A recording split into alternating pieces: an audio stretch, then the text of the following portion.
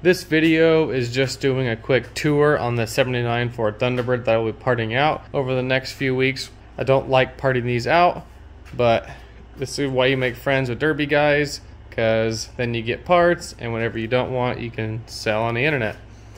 But anyway, let's go ahead and get started here. We can see this car was several different colors over the course of its life. I believe it started out being white with a maroon top and then red interior. And then somebody had wrecked it, I'm guessing, and then had a baby blue car and then painted it black. So I'm not really fully for sure what's going on there, but it doesn't matter. It had a 351 Windsor with, I believe, a C4 transmission in it.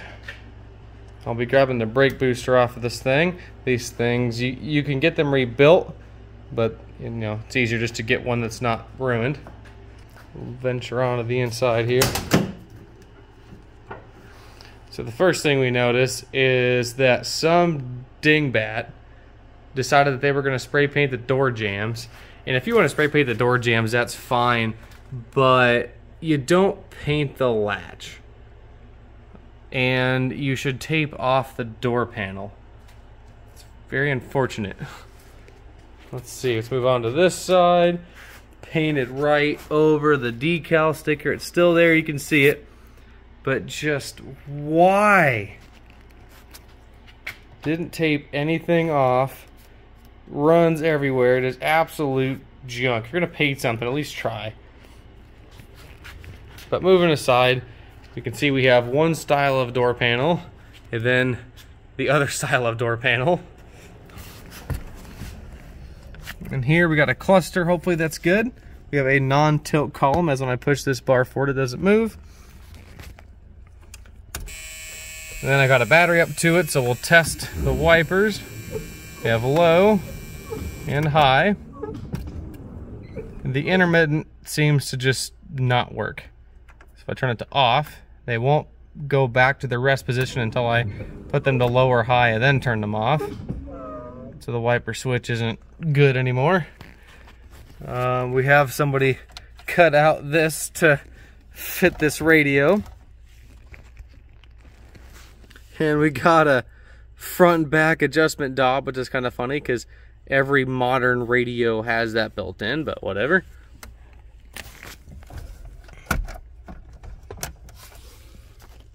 Nothing fancy in there. Dash is basically ruined.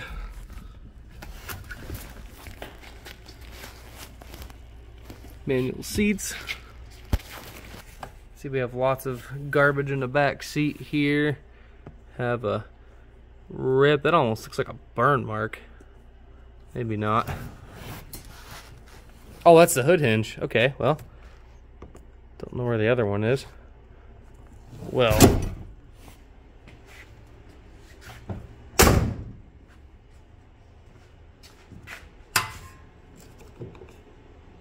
Why? Now I gotta, whatever.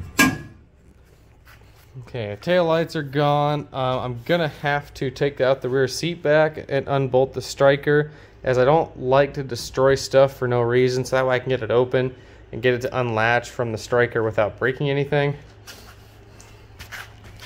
These rear bumper mounts are still in good shape, so I'm gonna claim those. I'll remove the fuel tank. Now these fuel tanks you can buy, I don't care about it. The sending units you can buy too, but we'll see if it's good. And then I like to keep the little evap plug from up top of these things, because sometimes they go rotten and go bad. I like to keep those on hand as well. You can see this particular trim piece is fine. This is just ruined. Like I said, I would love to know the story on this thing. Go to the passenger side, some more junk. Some more spray paint all over the seal on the panel. Now the paint on the panel might not be a big deal. I'm not 100% sure on that. I wouldn't even know where to begin to remove that and not ruin the panel. Once again, in the door latch. Just, I don't get it. I guess I stand corrected. They did tape something.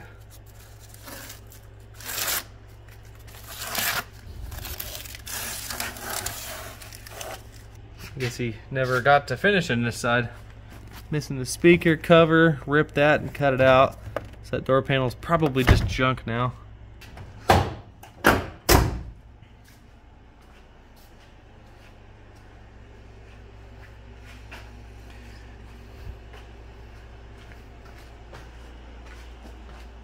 So don't circle back around. Let's get the headlights. So of course the tail lights are all missing, of course, but we do have front running lights. The headlights, they might just be burned out. I'm not really sure. The wiring seems to be intact enough to not cause issues. The left blinker works, and the right blinker works. So I will have to plug this headlight switch into my other Thunderbird to test the vacuum part. Because if the vacuum's ruined, it's basically useless. Oh, that's interesting. Like I said, I'm not really sure what's going on with this poor car. How's the other side? Might be good for some go-kart seats. And that's about it.